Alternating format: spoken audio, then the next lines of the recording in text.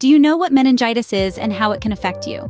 In this video, we'll take a closer look at this serious medical condition, characterized by the inflammation of the protective membranes covering the brain and spinal cord, often caused by infections.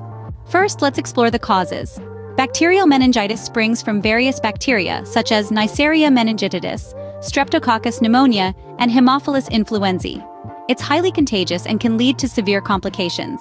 Viral meningitis is typically caused by enteroviruses, but herpes, simplex, mumps, and influenza viruses can also be culprits. Fungal meningitis, although relatively rare, is caused by fungi found in soil or bird droppings and is more common in individuals with weakened immune systems. The common symptoms of meningitis include a sudden onset of fever, headache, and neck stiffness. Other symptoms may include nausea, vomiting, sensitivity to light, and confusion.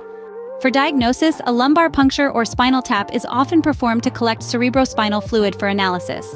Elevated white blood cell count and protein levels in this fluid can be indicative of meningitis. Blood tests and imaging studies may also be used to assist in the diagnosis. Treatment for bacterial meningitis requires prompt antibiotics. Early treatment is crucial to prevent severe complications and reduce the risk of death. Viral meningitis is usually less severe and may not require specific antiviral medications. Supportive care such as pain management and fever control is often provided. Prevention is key. Vaccination, especially for bacterial meningitis, is a major preventive measure. Vaccines are available for some of the common bacterial causes. Practicing good hygiene, such as frequent hand washing, can help reduce the risk of viral and bacterial infections.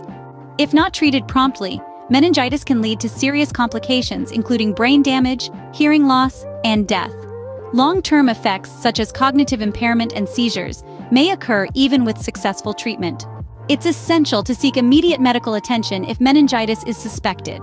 Early diagnosis and treatment significantly improve the chances of a positive outcome. Immunocompromised individuals, especially those with HIV, are at an increased risk for various infections, including meningitis. HIV weakens the immune system by attacking CD4 cells, crucial for immune system function. Those with low CD4 cell counts are more susceptible to infections, including opportunistic ones. In summary, meningitis is a serious condition that can lead to severe complications if not treated promptly. Its causes range from bacteria to viruses and fungi. Symptoms include fever, headache, neck stiffness, and more. Diagnosis often involves a lumbar puncture, and treatment varies based on the cause.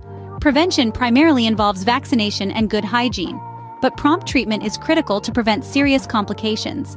Immunocompromised individuals, especially those with HIV, are at a higher risk for meningitis. Stay informed, stay vigilant, and always seek immediate medical attention if meningitis is suspected.